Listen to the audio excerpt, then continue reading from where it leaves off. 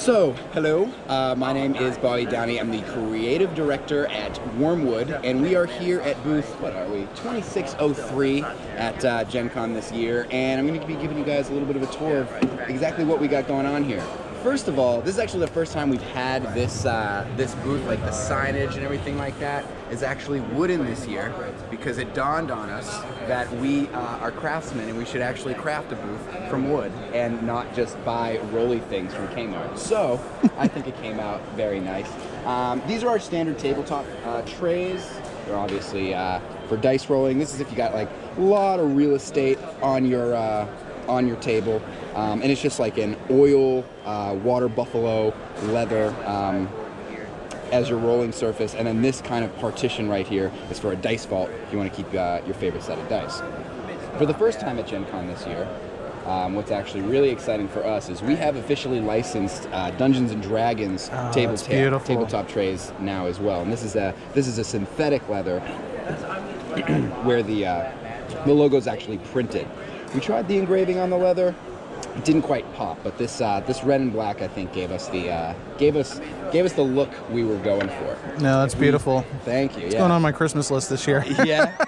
Well, no, and this is actually we've had the black leather for a while on our website. The red leather, like the inverse of the red leather with the black, is actually the first time we've had it at all. Is at Gen Con, so it's kind of being debuted here. Very nice. We move over here. We have typically had dice, but we've never really displayed them like this. And this is the first Gen Con where we've actually had gemstone dice as well. So we got a malachite, bloodstone, opalite, rose quartz, mahogany obsidian, and blue sandstone. They all come with a little pendant, and we have our standard kind of acrylic dice down here. I don't need to go through all of them. There's a lot, but fun colors to choose from. Yeah, those are very nice. As we move over here, so for anyone who's familiar with HomestarRunner.com, probably was also into Neopets and eBaum's World and then StickDeath.com, but this is Trogdor. Trogdor was kind of like the flagship skit of Homestar Runner on his website, and they did a Kickstarter and they turned Trogdor into a board game where you had to burninate the city, and we ended up creating something that was a little bit over the top and ridiculous, and we didn't know how successful it was going to be, and it turned out to be very successful. Their campaign went great. It was like over $1 million, but this was the tier that we did. So just I backed that. Oh yeah? I didn't watch any of the other stuff you mentioned, but yeah. I did watch Homestar Runner, and I would have liked to have gotten the stuff that you guys included on it, but that was just a little out of my league. Like I said, it was ridiculous. Yeah. We tried, like the goal was like, what's the most? Because you think of Strong Bad, and you think of like, what would he do? He would want to be so crazy and over the top. Yep. And we were like, like what could we add in here that would impress Strong Bad, not just backers? So like the point was to be a little ridiculous. Yeah. So now that I have the game, I'm like, man, I should have gotten that. But well, maybe they'll relaunch it and we can do something better next time. Maybe, I don't know. This is actually Tack. If anyone's a fan of Patrick Rothfuss in the Wise Man's Fear, this is actually a game that was in that book that was brought to life by James Ernst. And in that campaign, we did something similar to the Trogdor campaign, where we offered our, very expensive high-end tier. And this board underneath here, this kind of just like comes up, and it houses all the pieces and components underneath. Oh, that's beautiful. And yeah, and it's actually double-sided to where it has a tack board on one side, and it has actually, you know what? Ooh, living dangerous. I'm breaking all the rules at Gen Con. It's Gen Con. What do you expect? Right. We gotta be crazy. Okay. On the other end here is a chest. Nice. So it's just a little bit of variety and a little bit of an heirloom piece if something like this means a lot to someone. Yeah, that's beautiful. As we keep on moving, let me straighten this guy out. So, I'm not sure. What we got here are our complete dice tower systems. These got an interesting feature. So our dice towers are actually magnetic. So you can break them down inside the tray. And it ends up being a cool little compact case, so you can just kind of throw it in your bag. Comes with a leather strap that keeps everything put together. And upon putting everything back together, we actually got numbers on the inside. Look at that. You forget how to put it together. You just match the one with the one. Bam. And that's, yeah. Easy. Now, these are fairly recent. Am I right? Or they were relaunched on Kickstarter. That's recently, what it was. Correct. That's what it we was. launched it originally, and I think it was about 2015. And it was a big Kickstarter for us. It was when we were still in the CEO's basement. It was like 4 people. So then we did relaunch it with a lot of new designs and stuff like that.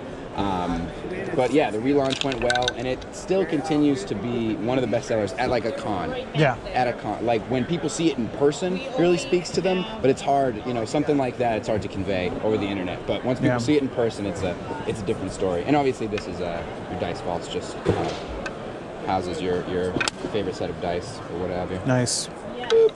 All right, moving along because I'm really dragging this out. Right here, these are actually the Mistress of Maps tier, that Devin Rue, who is the cartographer that designed Matt Mercer's map of the Dwendalian Empire. Ah, okay. So that's beautiful. We actually got permission from her to use some of her artwork to engrave on the relaunch. This was probably like one of the coolest things about the relaunch. And yeah, it was only available in the Kickstarter, and we are collaborating with her again for our Hero Vault relaunch, where she's got even more maps for us. And I think those are down there, actually. And here we are. This is a product that we're actually relaunching on Kickstarter later in the month. It's our Hero Vault, which is these guys right here, but we're relaunching it as a hexagonal shape. And we're also going to be doing interiors that are for minis, and we're also going to be doing dice interiors as well. Nice. So it's going to be a little bit different. But this guy right here, this is actually an officially licensed Gen Con. There's only 20 of these guys, and there's 100 of these guys. So this is a cool little exclusive thing that you can only get at Gen Con. And then obviously we have our D&D licensed Hero Vaults as well. This was part of our Adventures Arsenal Kickstarter. There's a lot of space inside here for your minis, dice. We also sell like little mini pencils that can go in here as well. And these aren't even available on our website. These were available on Kickstarter, and these are just leftovers from the Kickstarter. And the only ones that exist are right here. So as soon as they're gone, they're gone forever. As we continue, we have shirts and merch and stuff for the first time. Yeah, we got like this cool half side logo that's like on the like rib cage here. And we got solid logos and distressed logos that are cool looks. These just came back here. These literally just came in today. I haven't even guess I'll do the rest like that. And these are some keychains. These were actually things that were put into the goodie bags of D&D Live this year, and people ended up liking them, so we ended up just grabbing more of them and selling them at our booth. And these look like air fresheners, but they're not. These are wooden stickers, actually, which is very, very cool. I know the packaging came here, and I was just like, "Is this is this a air freshener?" It's not. They're wood stickers, I promise. Well, maybe next time, air fresheners. Maybe I don't see a reason why we can't offer air fresheners that smell like wood. Right. Like aromatic It seems like cedar, a perfect thing to do. Yeah. And then, actually, finally, before you do that, I did see something that I recognized. The tabletop tiles. Ooh, an Easter egg. The tabletop tiles. Yeah. These are, this was our most recent Kickstarter, and they're basically hexagonal magnetic tiles. Here, let me come around this way. Different types. Let me see if I can pick this up like a platter. Oh yeah, here we go. So you have your standard dishes that can hold different types of components for which is mainly board games, and then you have your dice jail and your spell counter, which are for your kind of RPG style games, and then obviously a little dice tray and a card holder that can be for anything. But yeah, these are just like completely magnetic modular pieces, and on the other side of all of them we have coasters. So for any tile that you're not using, you can flip it over and not get a ring game table. Yeah, very nice. Now, are you going to be offering these outside of the Kickstarter, I hope? Yes. Okay. Yes, we are. Awesome. We plan to, except for the DM screen, we always plan to eventually get, you know, something that was really, really popular onto the website, especially something like this, because the Hero Vaults that we're relaunching, same size as this. So the Hero Vaults, since they're hexagonal, they're actually going to key into this design, so they can fit in here as well. So you can kind of house your mini or your dice inside here. So nice. The Hero Vault's always kind of been the black sheep of all of our designs, because there's a lot of synergy between everything. Like the Dice Vault fits with this, the Tower fits with this tray. The Hero Vault's kind of like stood on its own for a while. Right. But now with the relaunch, it's actually going to key into a different system that we have, which is actually kind of exciting, because the Hero Vault, it's always bothered me about the Hero Vault. It's just like a square that doesn't work with anything else. Yeah. But now it's going to, and that's I was wondering why you guys went to the hex shape, and now I know. Hexes are just better. Yeah, Hexes are just better. I mean, they're replete throughout gaming. They're, you know, it's your standard 1-inch grid whenever you're playing it. But like, it's just better. Yeah, it's just better. I think. Absolutely. And it's a more handsome shape, I think. Yeah, there's a lot going on. It's more dynamic. It's It's like anything closer to a circle with the curves. So these are our gaming tables. We launched furniture about 2 years ago. It's been going pretty well. We started with the Prophecy. The Prophecy was our first piece of furniture that we launched, and it continues to be our flagship.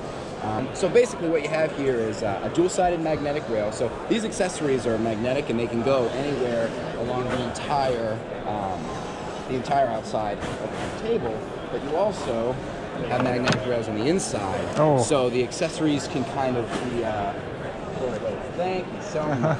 Thank you so much. And yeah, so what we also got here is a playing surface that ascends and descends.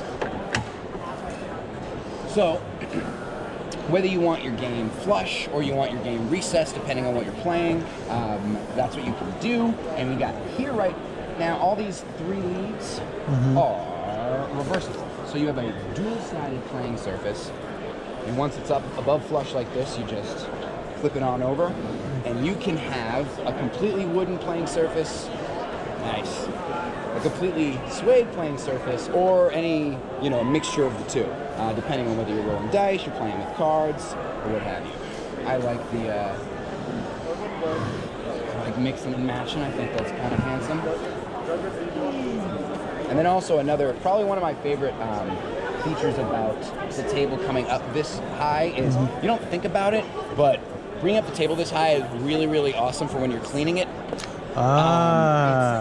It's a great feature that you really don't think about. You're just like, oh, I'm bringing up this high every time I flip it. But anytime that you need to brush a bunch of stuff off, it makes it super easy. There's nothing worse than trying to clean a game vault that's inset somewhere. Yeah, I gotta admit, ever since I saw this table, I've wanted it, and I'm one day I will have one. That's the idea. I just hope I make it happen before you guys disappear or something, or if I. Whoa! What is that supposed to mean? Well, I mean, you know, like, we're not going or before the table disappears, maybe you do something different. I don't know. I understand. This table, the Prophecy. If you ask me, this thing's not going anywhere. All I'm saying is total fear of missing out syndrome. I don't want that to happen, so I things are getting crazy here. Let's talk about this last table. All right. This is our Sojourn table. Things are getting exciting. This is our Sojourn table. It's rectilinear. It doesn't have the curvature of the Prophecy. In the interest of space, it's a little bit more of a Danish, modern-looking table, and it's your standard dining room size, but it has all the same features. It has an ascendable playing surface. It's got the dual magnetic rail system, and it also has a leaf inside that is one piece, but it's still double-sided. You can still do wood or suede. And it looks like it has the crank functionality as well, too. Yeah, right? so everything can go up and down just like that table, and yeah, the crank can actually be put on either side. So these little covers here, you'll see on both ends. So many people walk up on the other end, they're like, "What the hell is this?" And I was just like, "Well, it's a peephole." Yeah, exactly. Yeah, we also offer the chairs. The chairs have some cool features to them. It's You bring it out just like this. Wow, that's really nice. Storage on the inside for clutch games or you know, anything that you really want to keep on hand. And I like the bench too. That's really nice. So the bench to me is great. You can fit like 3 or 4 people on it. It's so much cheaper than buying like 3 or 4 chairs. And then of course the storage in this guy is oh yeah. Definitely for the long side of the table, I think a bench is the way to go. Yeah. On top of that, you can hide it. You know? Yeah, yeah. And then the only other thing is this is our new chair that we're reviewing this weekend. It's a little bit different. This is more of like a feminine chair. It's very, very curvy in its design. This is more of like a masculine design where everything's straight lines. And the key difference is this thing's got some bells and whistles with the shelves on the bottom and the storage inside of the upholstery. This one right here is definitely built a little bit more for people that need like lumbar support. These curved slats right here really help you with your posture when you're playing. And this guy right here is just a little bit more flat, doesn't give you as much support, but it's got cool bells and whistles. Very nice. Very nice. That is about everything we have here at Wyrmwood. Awesome. Well, thank you, Bobby. You got it, man. All right.